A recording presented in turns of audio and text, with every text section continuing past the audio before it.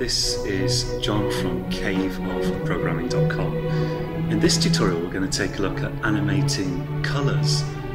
The reason that I want to do this here is because at the moment we've got a nice block of purple on our screen, and we've put together all the essential elements for rapidly updating the screen. We've got a loop that can do that. And it's I want to change the colours of the pixels as we go along. So we're going to end up with some particles kind of bouncing around the screen, which are going to slowly change colour. But it's a lot easier to see the colour of an entire block than it is of an individual pixel. So for that reason, I thought while we've got a block of colour on the screen, let's take a look at sorting out the colour change that we're ultimately going to apply to our particles. So at the moment we've got a purple screen with a single white pixel right in the center there, if you can see it. So I'm going to get rid of that white pixel, delete that, and I'm going to work on changing these colors that we fill the entire screen with. So to do this, let's pick one color to start with. Let's maybe animate, let's say green. So let's set green to 255 and set the red and blue to 0 for the moment, and just check that that looks okay. And what I actually want to do is change the colours smoothly. Now the ideal thing to do here would be to look at an algorithm for mapping RGB, red, green, blue colours, to something like HSL, hue, saturation, lightness. The hue is the particular shade of colour, red or green or whatever. And if we had an algorithm that could take a number and turn it into a hue, we can cycle through all possible hues and see all the colours of the rainbow. But since that algorithm will be quite long and involved, I'm going to take a shortcut here. I'm going to animate all three colours. I'm going to make them smoothly wax and wane, like grow and fade, and I'm going to make them, all three colours, do that out of synchronization with each other, so that we end up with a range of different combinations. So to start with, the challenge is just to smoothly animate one colour, make it wax and wane, make it gradually increase to maximum intensity, and then slowly decrease to minimum, and to cycle through that. So to do that, I'm going to use a trigonometric function. I'm going to use sine. So to use the sine function, you need to include math.h up here, which is maybe already included in STL, but I'll include it explicitly. It's possible that this might just be called math on your system. On mine it's math.h. A lot of these .h suffixes were dropped from standard headers like iostream, for example. They're still header files, but the .h suffix was dropped to make it look nicer, basically, at some point. You might need to include using namespace standard as well to use functions from math.h. Now sine, I'm not going to get into the details of trigonometry, but we can think of sine as a function which takes a number and it maps that number. In other words, it returns a number in the range -1 to +1.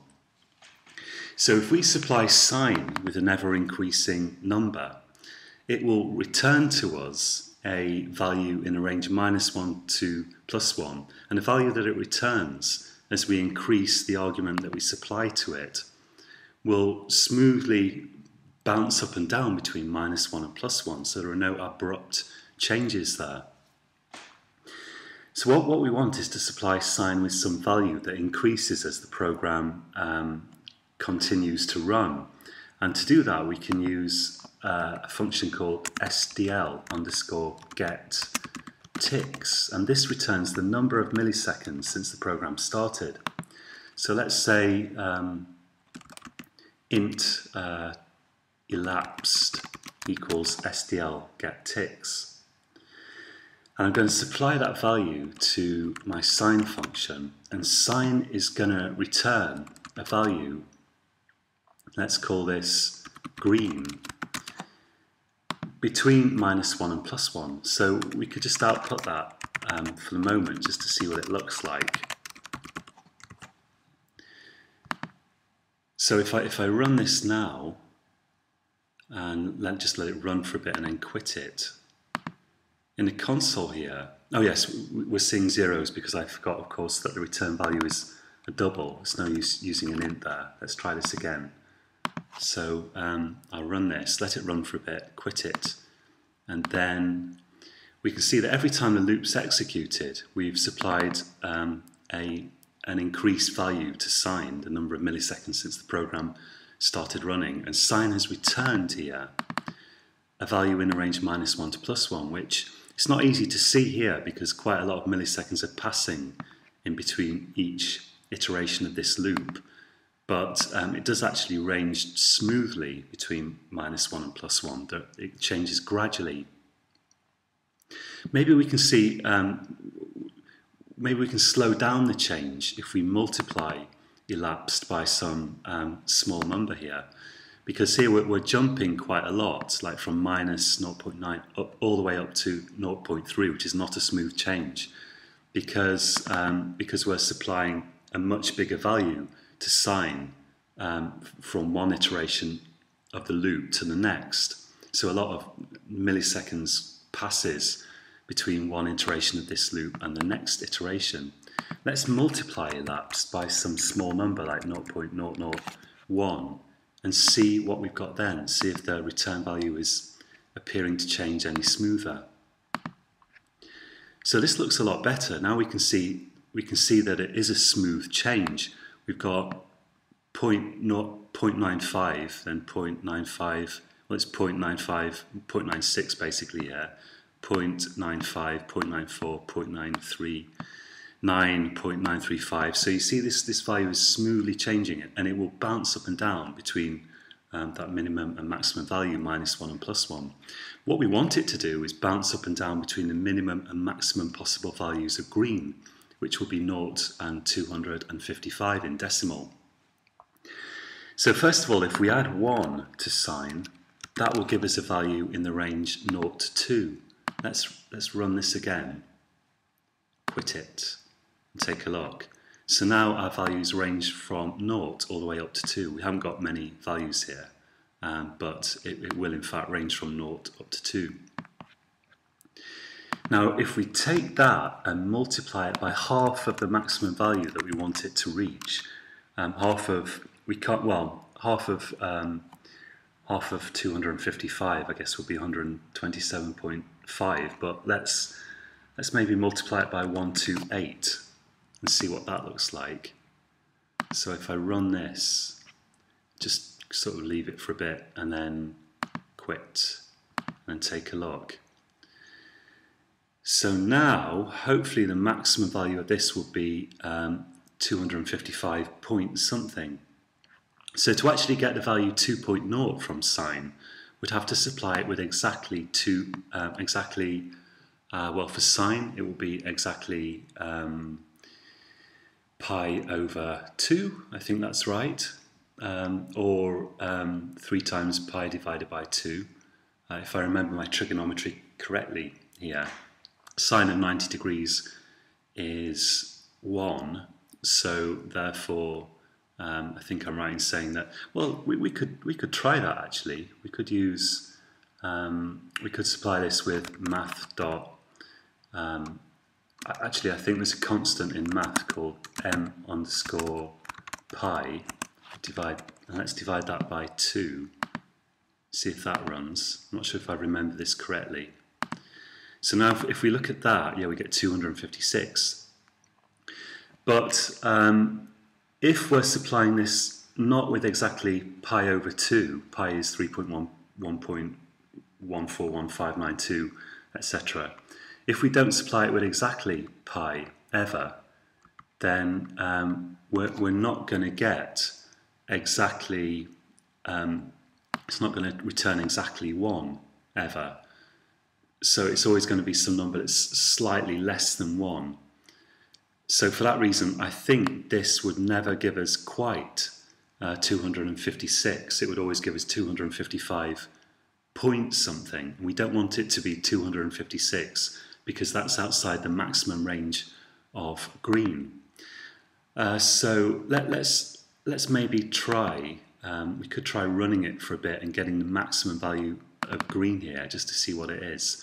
Let's change green now to an int so we can discard the like the numbers after the decimal point here. And let's declare a variable here, max, which I'll set equal to a low number like 0. And let's say inside the loop, if green is greater than max, then max equals green. With an if statement, usually use brackets, but if you've only got one line that you want to execute after the if, you can omit the brackets.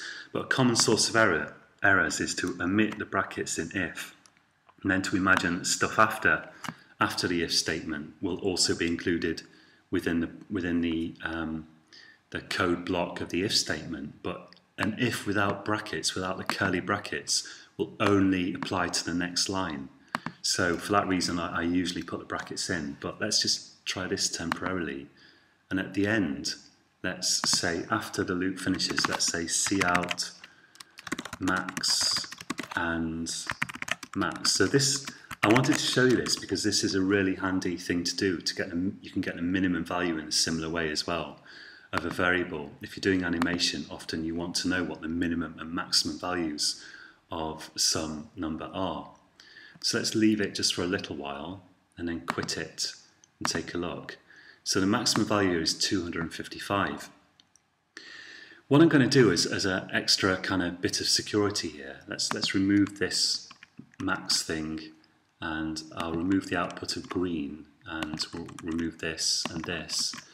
I'm going to store the green in an unsigned char.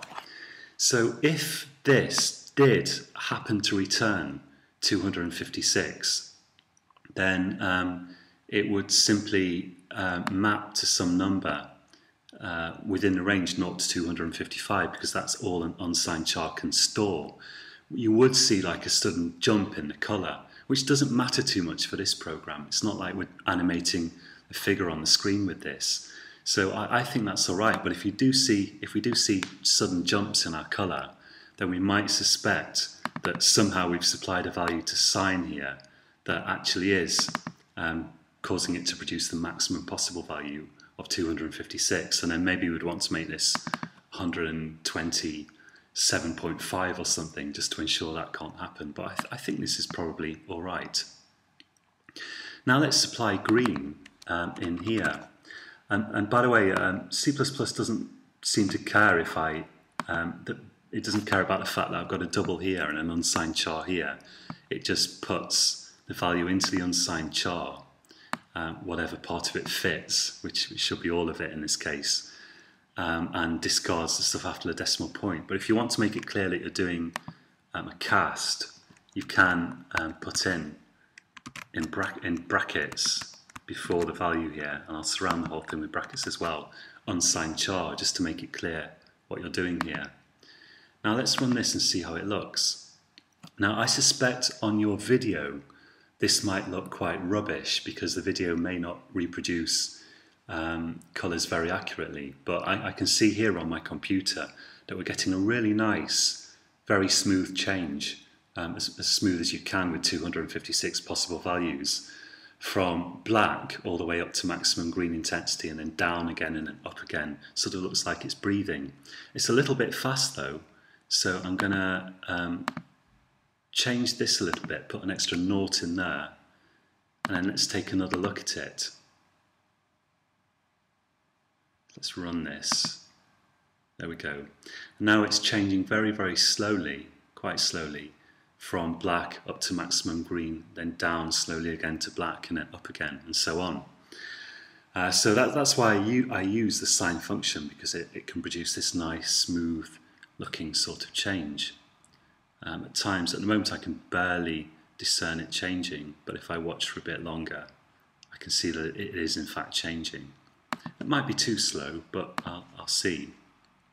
Let's change red and green in the same way. So I'm going to copy this, paste a couple in, and let's have a red and red and blue. Let's have a red and blue. And I'd like these colours to change. I want to combine them all, but I want them to change at different rates. So let's change this constant here. Let's have this 0.002 and this 0.003, just to make them change out of synchronization, so that when we combine them, we should get various hues of the different colours. And I'm going to put red in here and blue in here. And let's run that and see how that looks. Should be interesting. So now it's sort of grey, purplish. Again, probably looks a bit rubbish on your video, but here, well, it's sort of pink, and now it's sort of yellowish. Now we're going through to full yellow. Now green and sort of, yeah, it's really sort of darkish green. Now it's getting a bit blue. I think that looks quite nice, except that I'm not wild about this pink colour at the beginning. Maybe it's alright. Well, we could try and see how it looks. You could also use a cosine function, which is exactly the same, except that cosine will start for a value of 0. It starts at its maximum value of 1. I'm just curious how that would affect it. Now it starts off with a sort of greenish colour. Let's maybe, well, you could play around with this indefinitely, really. So I'll leave you to investigate that as you wish. I think the sign there wasn't bad. Let's stick with that. See how that looks. So now we've got a nice colour changing algorithm, and I'm ultimately going to apply that to animated particles that are going to bounce around my screen. But I'll leave it there for this tutorial. So as always, I'd recommend having a go at that for yourself and get it working. And the great thing about this is now we're starting to get into territory where it sort of encourages you to play around with it, encourages you to try different values in here, try try cosine if you like, and you can get creative, and anything that springs to mind, any way that you can think of to change the colours that might be interesting, you can try them. And it's well worth having a play around with this and seeing what results you can get. So in the next tutorial, I'm not sure what we'll do. Possibly we'll start looking at particles because we've got to get around to that soon. So until next time, happy coding.